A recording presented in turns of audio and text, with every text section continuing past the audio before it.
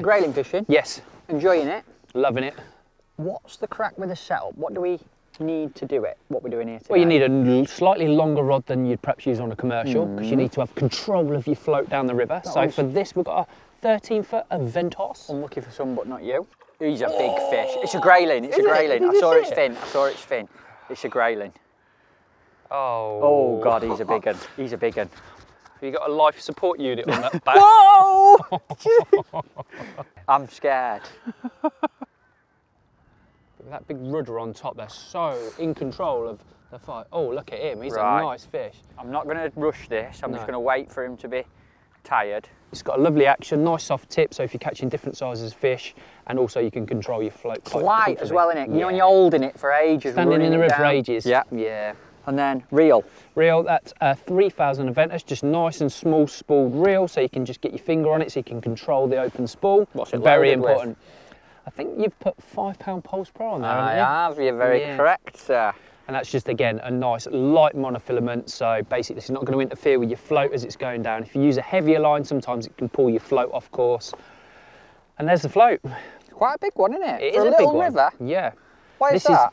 Well, you just want it to be controlled and just, you know, so while your rod's going down and you're controlling that, it stays in the same part of the river, so you know where you're feeding, you are fishing as well. Do you know what else I think is really important?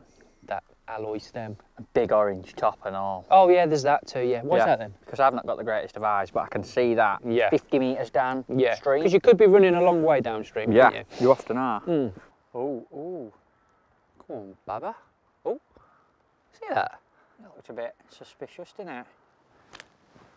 Got one? I've only gone and got one. No, you're joking. This is neat and tidy, isn't it? This is very neat. This is definitely a Matt Godfrey input.